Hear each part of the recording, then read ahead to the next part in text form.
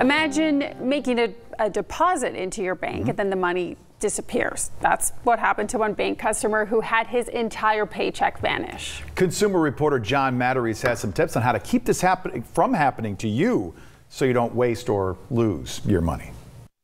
Most of us use ATMs to withdraw cash, but some people, like workers who rely on tips, use ATMs to deposit cash. Have you ever wondered, is that risky?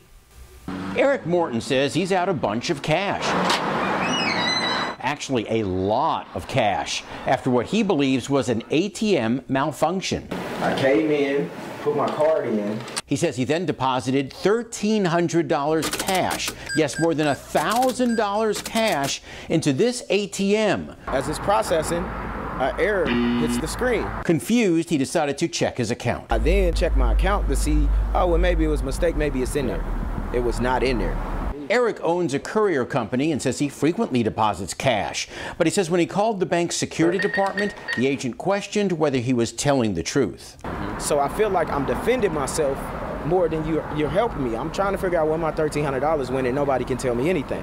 Eric says he's not asking the bank to take him at his word. He just wants them to look at the footage from the camera on and the cameras around that ATM. That's all I've been asking is check the camera footage. So don't let this happen to you. Bankrate.com says with cash, use an ATM at a physical bank, not a freestanding one. Don't deposit cash into an out-of-network ATM. And consider using a live teller if it's a very large amount. What's your feeling about putting money, cash into an ATM? I don't want to do it no more. I'll go straight to a bank, no matter how much time it takes me, no matter where that bank is. Good news, after we got involved, the bank looked at the video, determined Eric was telling the truth, and has now returned his money to him. So don't waste your money. I'm John Matteries, 23 ABC.